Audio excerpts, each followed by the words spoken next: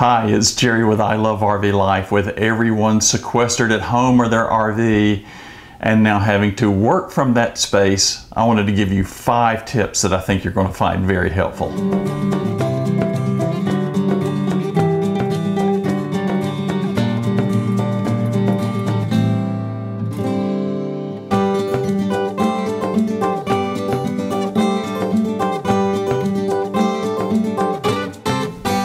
Hi, it's Jerry, and with the coronavirus that's going around, so many of us are sequestered at home or in our RV and having to work from there. And for many, this might be a very new experience. For me, it's business as usual. I'll give you just a little brief history of where I came to kind of create these tips I'm going to be sharing with you. For over 20 years, I was your corporate road warrior. I lived in a plane. My territory stretched from Ottawa, Canada, to as far south as you can go in the Caribbean, down into the ABC Islands around the Netherlands Antilles, coast to coast United States, and even sometimes I had to go to the Costa Rica area, from San Jose over to the Guanacaste region for some projects over there. Yes, I lived in a plane. I lived in hotel rooms for many a night. And what I ended up having to do, because I was that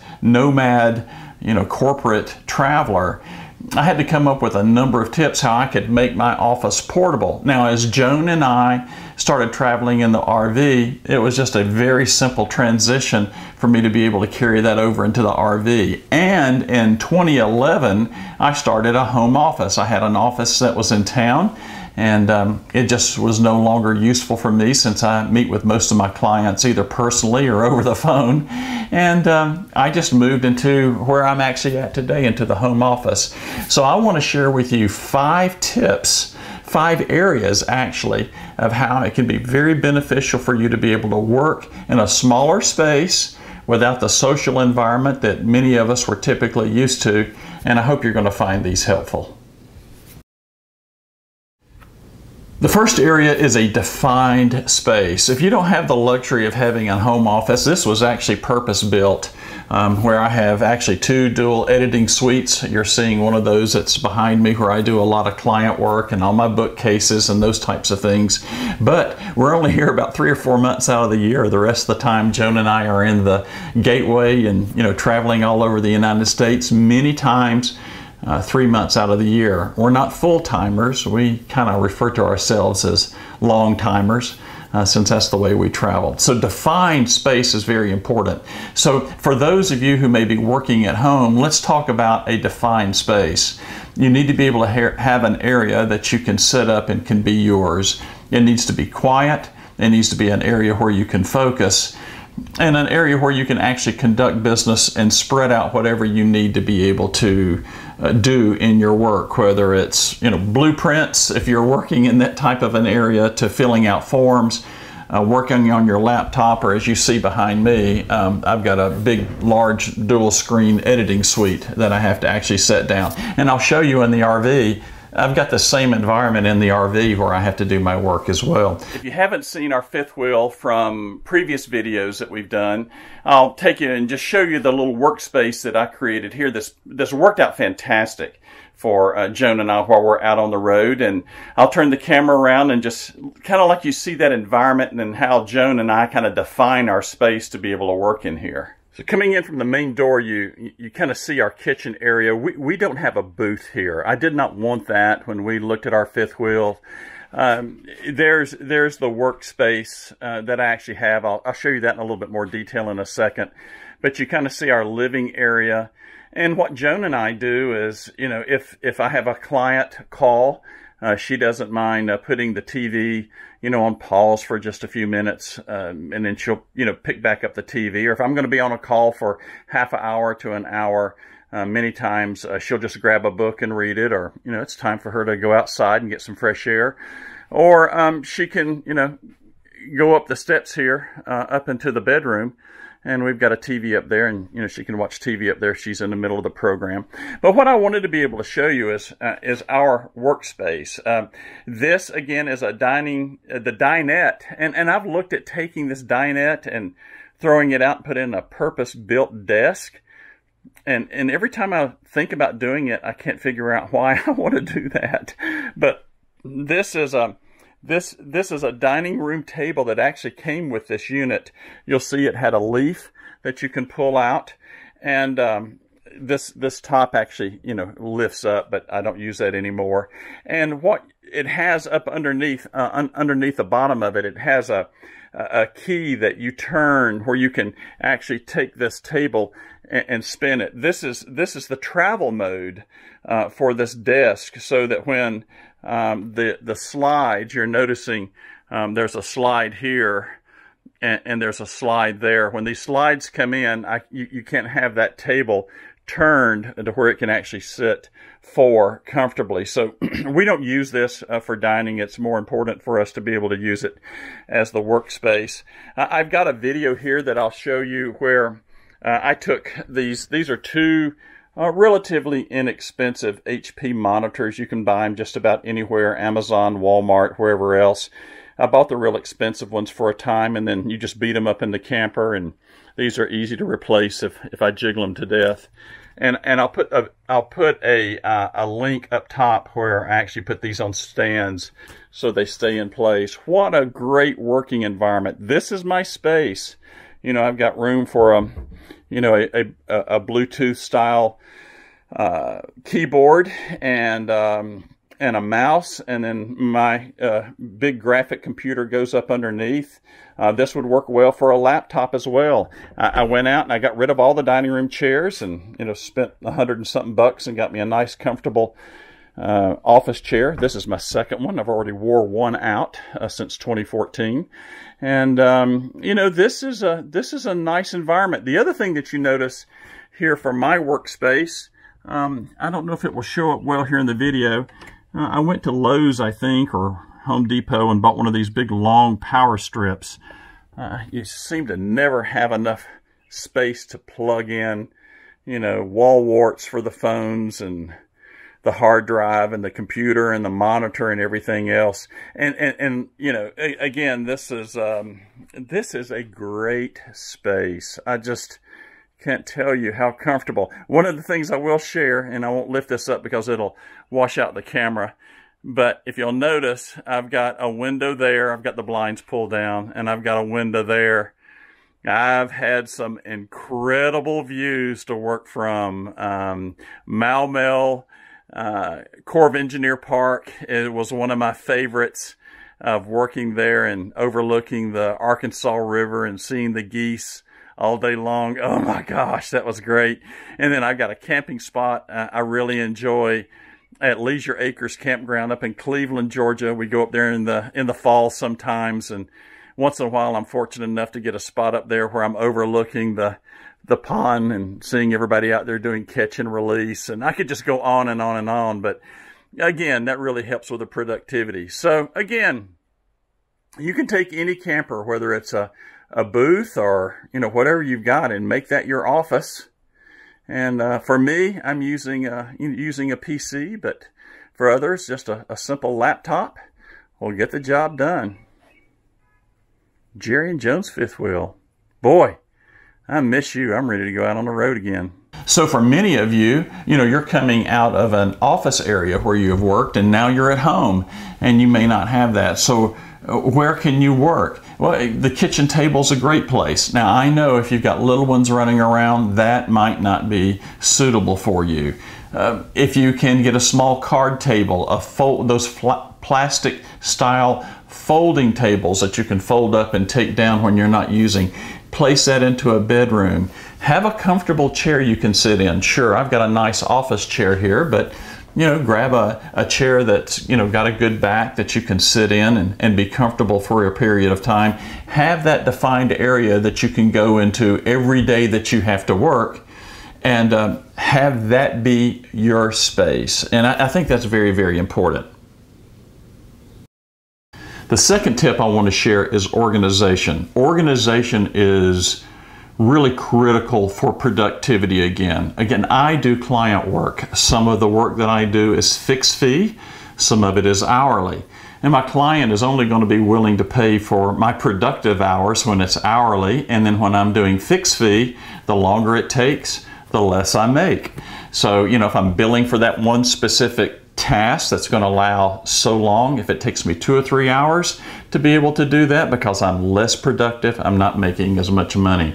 So productivity is very, very key. So let me give you a couple areas to be able to help you with your productivity. One of those is to eliminate BPOC. That's BPOC, BPOC. It is my pet peeve in organization. What is BPOC? It's big piles of crap. All right, I know I might be getting a little testy here, but look at your desk. If your desk area is just an absolute cluttered nightmare, it's going to be very, very difficult to be able to get anything accomplished within a timely fashion. You're going to spend more time going through the piles trying to find what you need to be able to get work done. And that's going to add to your frustration, it's going to add to your aggravation, and it's going to add to your productivity. If I could suggest anything with a weekend coming in, get rid of it. Look at the pieces of paper. If you haven't touched it in months and you don't need it and it's trash, throw it away. If it's something that needs to be filed away, file it away. And let me stress this. If you pull something out of a file, take that task, put it back in the file, and be done with it. So watch out for BPOC. It will absolutely consume you, consume your space, and consume your time. Where do you keep your files? Look, there's a number of things that I have to keep up with. I have client contracts. I have other things that I need to be able to keep up with. And again, I am semi-portable. Sometimes I'm at home. Sometimes Joan and I are out on the road for multiple weeks or multiple months at a time, and I need to be able to have an environment. Look, I've tried everything. I put in the 2 file cabinet in the camper. That was a disaster for 2 reasons. One drawer ended up being BPOC and the other one had my files, and I just didn't need that much space. I really needed to be able to trim down what I needed, and it was probably about, I don't know, 30 or 40 files that I needed to have with me at every time, contracts, those types of things that I needed to be able to get on my fingertips either throughout the week or throughout the month. And I just went back to a basic briefcase. This is exactly what I used when I used to fly in a plane. I've tried the backpack, used a backpack for a long time, but the organization of a briefcase was the best. This is mine. It's beat up, it's weathered, it's leather. I love it. Love the smell of it. I've been using this thing for years. I actually was using a backpack for a long time and had retired this from my days of living in an airplane, and I went back to this. One of the things that I like, you know, you've got all kinds of little pockets, my flash drives and things like that. I keep my business cards in here for when I'm traveling, and my I Love RV Life contact cards that are in here. You know, things like checkbooks, you know, those various types of things. My laptop fits in here perfect that I can take with me. It's got all kinds of pockets that I can, you know, keep specific items in, like I have a few I Love RV Life stickers left over that I give folks. But the biggest thing here is my files. You know, you can see all my files that are in folders here, and I've got easy access to them to where I can get my fingers on them at just a moment's time and do whatever needs to be done. Again, it helps with that organization, it helps with speed, helps with time, helps me be able to go in there and get my fingers on them when I need them, and then I can get back to, you know, playing if the day's over. The last item I want to talk about in organization is, where do you keep all those things that come to you via either email or attached documents? Those things we used to print out all the time. Never, never, never, never do I print those out again. That is a thing of the past. I use something like this. I was going to talk about this in the tech area, but this is a WD Elements hard drive. It's a spare drive that I use, and I use this kind of as my server. This one's an 8 terabyte. You get them in various sizes. I'll go into more details in this in just a little while of where I keep all the things that I need to keep up with in the business. Again, I'm a web developer, I'm a video editor, I'm a graphic designer, I'm a, email constant contact professional. I have all these things to where I've got tons and tons and tons of files and graphics and pictures and all those types of things. I'm talking about terabytes and terabytes and terabytes of this stuff. And I've got to have a way to be able to access it for clients quickly. Some of this stuff I have purchased over time, hundreds of dollars worth of graphics that I've purchased, or even more than that in time that I've created over a 10-year span that, I might pull back something that I used several years ago and I don't have to create it again. Time is money. Time is money. And to be able to keep this stuff on a hard drive is very, very important.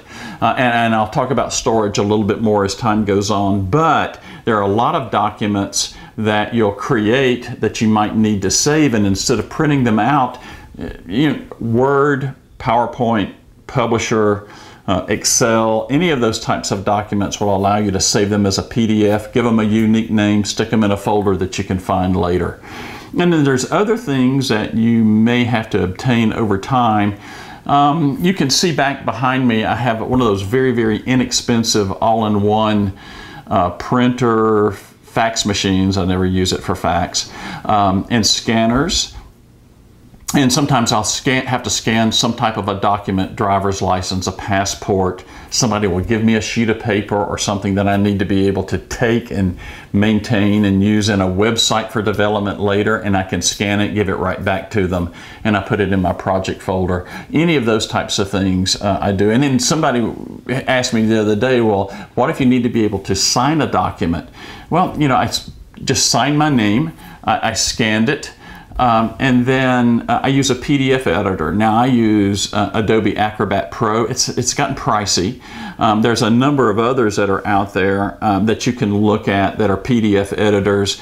There's just, do a Google search. I can give you all kinds of different names. If you want to know some of them, just add a comment down here and I'll give you a list of those that you can look at. And you can buy them. They range, like there's Easter sales that go on or 4th of July sales, and you can buy them for 40 or 50 bucks.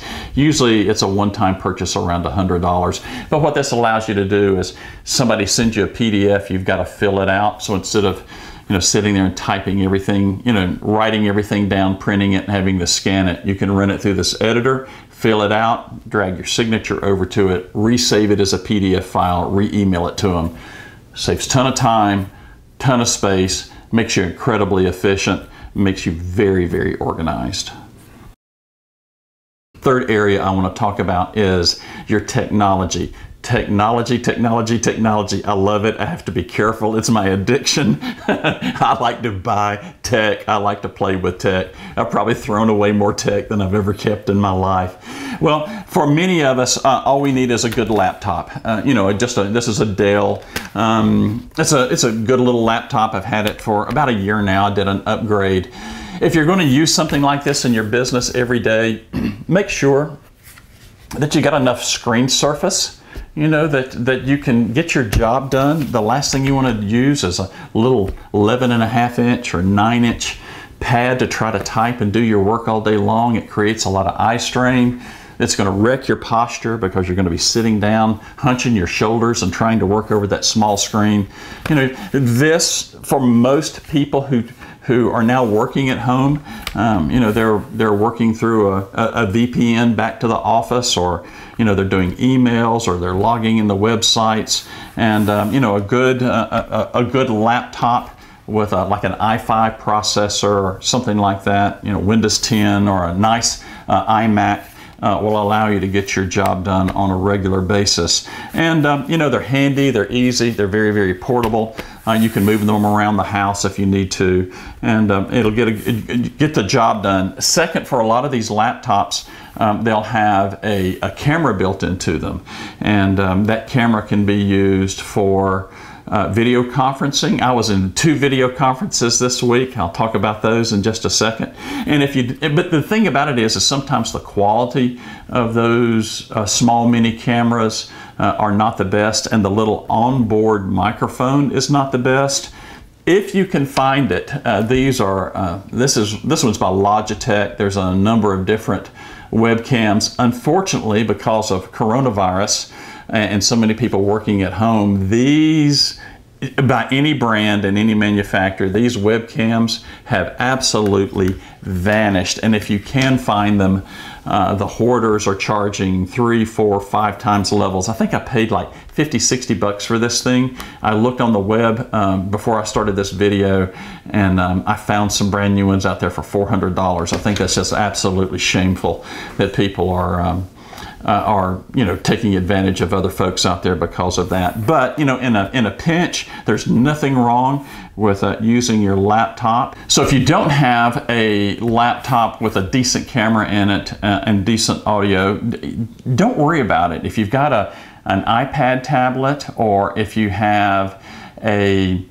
phone, whether it's an Android type phone, a modern Android phone like a Samsung, my favorite, or Joan's favorite, one of the Apple iPhones, then those work fantastic. They really work fantastic. So I'll talk about a number of the applications that you can use in just a second.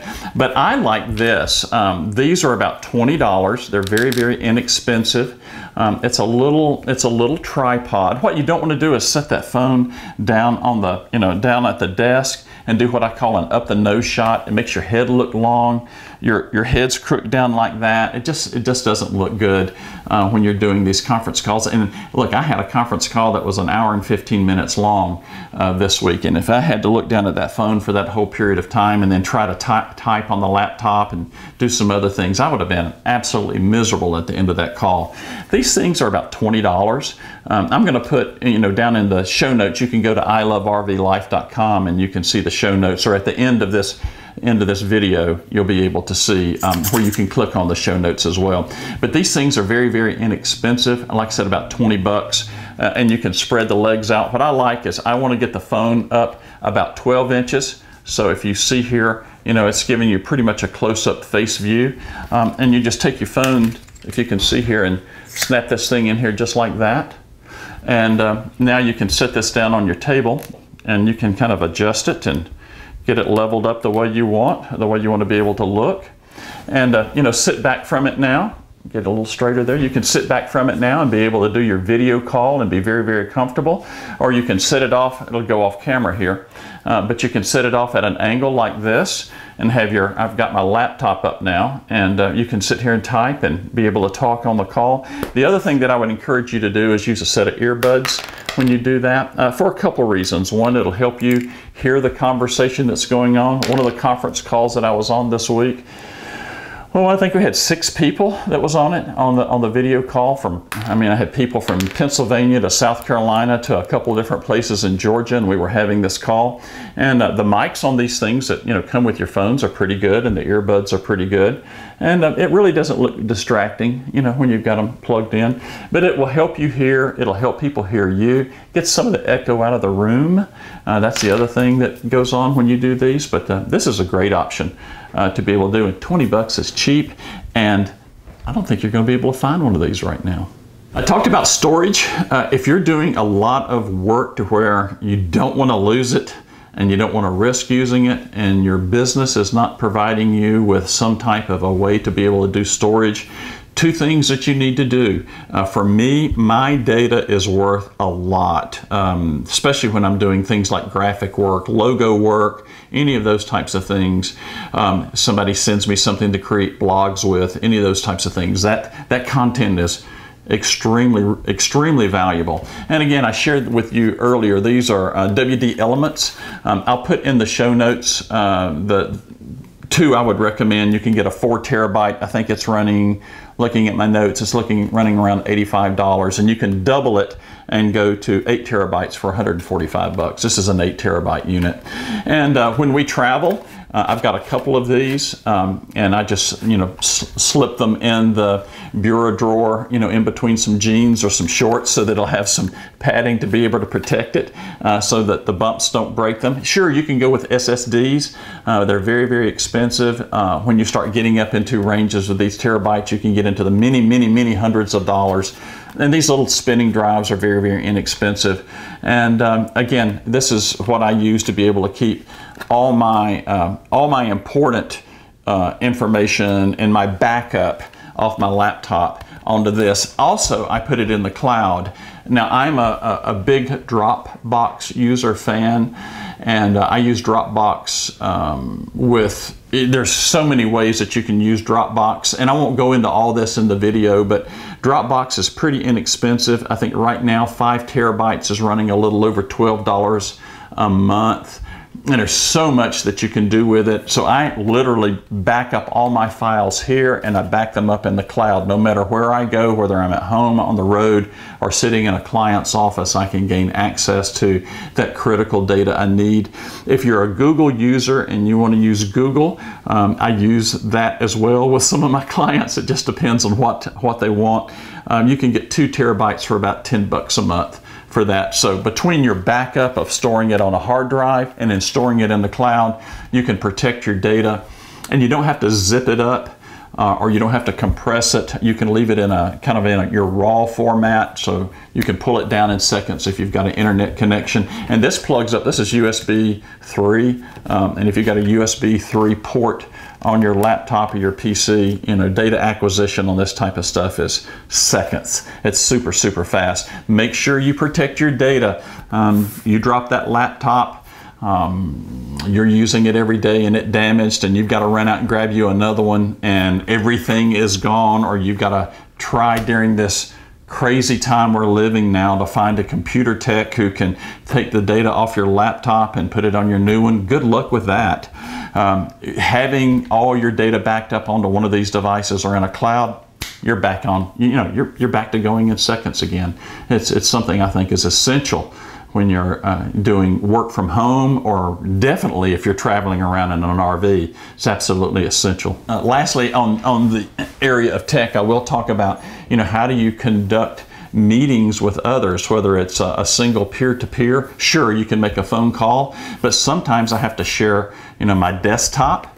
If I'm doing a training for a new website that I brought up, or we're doing something with forms, or we want to review a video before we post it on YouTube or on the client's desk, or in the call that I had earlier this week with one of my clients, there was like 6 of us that we were reviewing some content and setting up some work for the next couple months, and we needed to be able to share our desk and some slides and some spreadsheets and those types of things, and it was really a very positive experience. So there's several ways to be able to do it. If it's not, a gang, I like to use Skype. I'm a big Skype fan.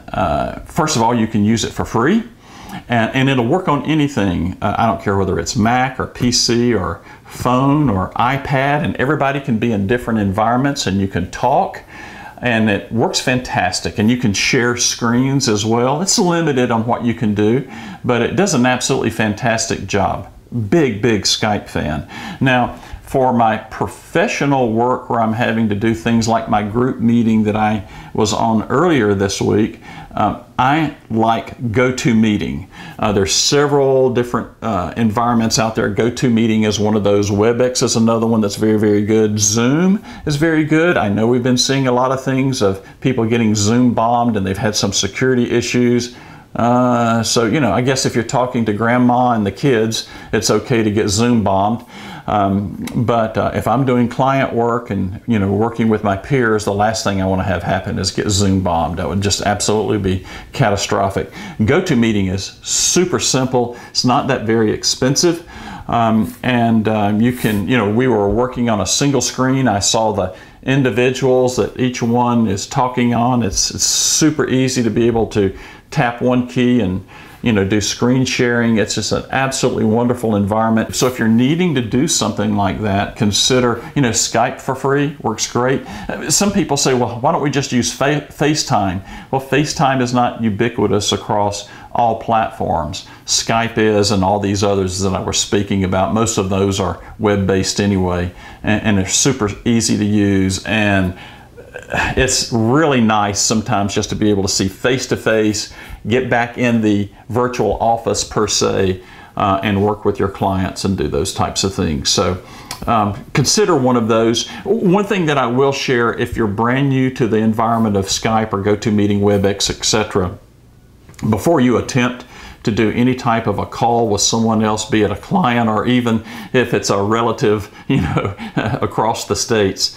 Take some time and practice with it just a little bit. You'll find out that it's relatively easy to use, but you don't want to be fumbling through this while you're trying to make a call. It'll kill your productivity and kill your professionalism as well. Just a tip I thought I'd share. So while you're working at home and you have that defined space, you need to be able to define your work hours, whatever that may be. Now again, for me, I'm client driven. A lot of times I will block out times for the day. Like yesterday was a full 8-hour, 9-hour work day for me. And I was doing video editing for a client all day long. And so that was my day of work. Today I'm working for ilovervlife, so I'm actually making this YouTube video, and I've set out a defined time for that. So I actually define specific times. Now for you, your place of work may define your hours. You may be doing your typical 8 to 5, or you're actually working in blocks. And again, for those of you who have little ones or teens that's running around, that's now demanding your time because you're having to take care of them now instead of going to work. You might want to sit down with the family and go, okay, mom, dad have to work for these periods of time. I need 2 hours of quiet space. For those of you who have even smaller ones, nap time is a great time to be able to work, to grab that hour and a half to 2 hours to really be able to get the type of work that you need when it needs to be quiet. It's a great time to be able to make calls to your peers, to be able to do client work, any of those types of things. So define your hours. The best thing that you can do is set a schedule, and if you can possibly maintain that schedule, it will reap great benefits in your productivity. Last thing that I want to talk about is take time for you. One of the things when you're at an office, you have a routine. You come in, you're going to get up and you're going to go get coffee. You're going to take lunch at a specific time. You're going to get up out of your chair. You're going to go to a meeting. There's several things that you were doing on a regular basis throughout the day and throughout the week that kept you active. What happens when you're at home or in your RV? You're going to be stationary in one spot, or could be stationary in spot for long periods of time. That's not good. It's not good for a couple reasons. One, you'll just burn yourself out if you just sit there for 3, 4, 5 hours. I have to be careful, especially when I'm working on things like websites and writing code, or I'm doing a lot of graphic work, that type of thing, and I call it getting in the groove. I will get in the groove. I don't want to break the groove, because I've got this creative avalanche of ideas and things that's going on, especially when you're writing code, and I don't want to lose that. And it's very, very dangerous because I will catch myself personally sitting there for 3, 4, 5 hours, never get out of a chair. That's not good. It's not healthy for you at all. It's bad for your eyes. It's bad for your posture. And when I do that, when I get up, I'm very fatigued when I get through in that type of an environment. Look, I've been doing this for years, so kind of preaching to the choir here. But take time for yourself. One of the things I would suggest is every hour, get up. If you're not using a Fitbit or something like that, set an alarm on your Amazon if you've got, Madam A. I won't mention her name so she won't go off. Tell her that, set a timer for an hour, and if nothing more, stand up out of your chair, stretch your arms, move back and forth a little bit. Give yourself about 2 minutes, 3 minutes, 4 minutes, something like that, just to get the kinks out. Take a couple, 4, 5, 6, 10 deep breaths, get some oxygen in your system again, sit back down, boom, your productivity will go slam through the roof again. And then also about, every 2 hours plus, somewhere between 2 or 3 hours, get out of your environment, get out of the office. The office, again, may be the bedroom, it may be the dining room table, or it may be the bench in the RV. Do something to get out. If you're in the RV like me, I will get out, I'll walk outside, stand under the awning, breathe some air, you know, watch the critters run by, or the, you know, whatever else is going on in the campground. You know, I'll do that type of stuff just to give myself about 5 minutes, 10 minutes max of just being able to get the blood flowing in the body again. If I'm in the house, I'll walk around. I'll go get me a glass of water. Be careful. You know, keep you some water at the desk, or at least use that as an excuse to go rehydrate, and, you know, just treat your body well when you're sitting here. Do not sit for hours on end, and we'll do that when we're at home and not at work. Take care of your body. Well, I hope you found this helpful. Working at home or working from your RV, being that nomad worker. I've done it for a long time, 20 plus years, maybe close to 30 now. Yeah, it shows. But the thing that I have found from, you know, doing 2 million miles in an airplane, and working, you know, again, coast to coast in multiple countries, how do you work, get the job done, and, you know, satisfy the requirements that your employer have asked of you, your employer or your clients. I will share one thing with you of just saying that any environment can be your workspace. Again, whether it's a bedroom, a kitchen table, a defined space like this, a booth, or a table inside your RV, any of those places can be your workspace, you know, just as long as you can set it up and get the job done. I'll share this with you. The most unusual workspace I had a client, the telephone company in the U.S. Virgin Islands. Yeah, I know, it's tough. Somebody had to do it. But we had this big project on St. John, and I was having to work out there with a crew of people, and the hood of my car was my office for the week. And I would have a hotspot and my laptop, and off to my left was North Shore, where is probably one of the most fantastic snorkeling beaches in the world. Yeah, I know. And I worked from the hood, and that was the hood of my car, and that was my environment for the week. And hey, not too shabby, huh? But you know, you can make your workspace anywhere. Just, you know, manage your organization, manage your technology, manage your time, and manage yourself to be able to get the job done and take care of yourself while you're doing it. Well, I probably didn't cover everything in the detail that some of you wanted. I apologize for that, but I'll be glad to share more. If you will put in the comments, Jerry, I would like to know more about this, or you didn't cover this specific area, can you cover this? I'll do my best to create you know, a series of videos over the next several weeks while we're all sequestered in our homes and our RVs, and to try to help you out and help you be more efficient and more productive as you're working from home and working remotely wherever you may be. Well, it doesn't matter, folks. It doesn't matter that we're not able to travel right now.